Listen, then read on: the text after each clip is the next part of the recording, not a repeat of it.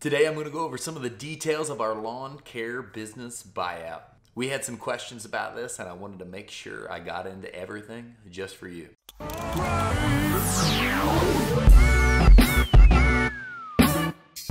Hey everyone, I'm Jacob Godar and my channel helps contractors deliver and clients experience a luxurious everyday life through property transformation. Today we're talking about the details of our lawn care business buyout. I had some questions from some people on some of the comments and I wanted to hit on a brief detailed video of what all the answers to those are. So we're gonna go over some of the revenue, what we paid, what kind of money we paid on the equipment, different things like that, and where we expect it to take us and what we expect this to do in the future. So let's get right into it. Number one, how much equipment did we purchase? We purchased $65,000 of equipment. None of that was financed, that was all paid with cash. So that was a really big relief that we were able to do that this year and make sure that we were able to bring that into the business and continue servicing all of the clients with what we needed to do, but just the minimum amount. I said that in the video before that we got the amount it took to do the work and nothing else. Because I really feel like if you're buying someone else's stuff, you can potentially be buying someone else's problems, especially when you're buying a lot of stuff. And that was why I didn't want to buy a ton of equipment. I wanted to buy just what we needed. So we got 4 trucks, we got 3 trailers. I think there was 2 mowers that went with 3 of those trucks. So two riding mowers went with every one of those trucks. All the stick equipment to do all of the work, because basically they had 3 crews to do all of the mowing they had, and then some other little miscellaneous stuff that we felt necessary, and that was what we purchased with that, and that was the equipment that was purchased. Number 2, what did we pay for the lawn care accounts? How did we figure what the lawn care, the fertilizer accounts, how many of them were there?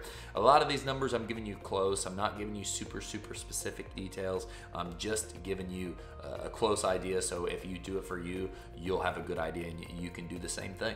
So for the mowing part of it, we paid 20% of the yearly revenue for mowing, and we paid 40% of the yearly revenue for fertilizer.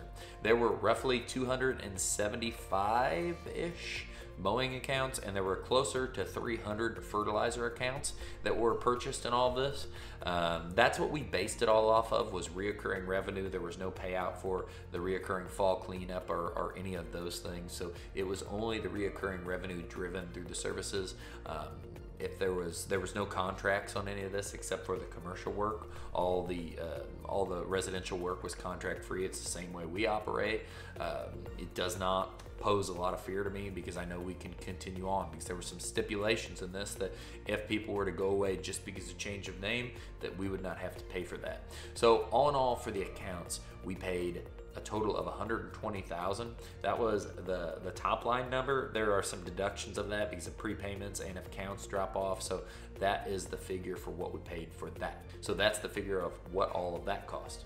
The third question, how much revenue did this business produce? Well, we don't do snow plowing, so we're gonna have to pull that off the table, and that wasn't a lot of the revenue, and there were some different things that we probably won't do the same way, but roughly I would say it looks like it could do 750 to 850 operating under us doing it. So that's kind of the boost we're expecting to get. But with all of the sales work we do, our big plan for expansion in 2021, we're going to go from 107 to 3.5 million in sales. And with that being said, we're going to take all of those clients and we see the opportunity to sell even more to those and turn that 800,000, let's say roughly, and turn that into 1.5 million.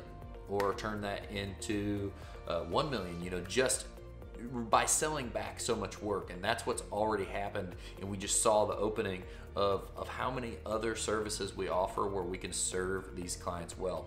So that was a lot of the upside in this too, is the additional sales we'll get for these in the future. So that's some of the rough details of the business. I wanted to make sure I'm being transparent with everyone like I always am, and sharing what I thought was cool points that if I was going to buy a business, I'd be wanting to know. I'd want to know, how did they figure the payments? How did they work that out? How was it financed? The owner financed over several months the $120,000 to us, and we are over halfway through the payments on those. So it all went really well. It's been super exciting.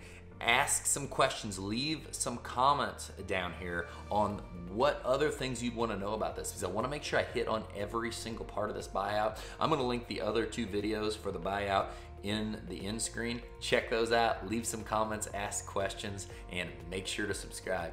See ya.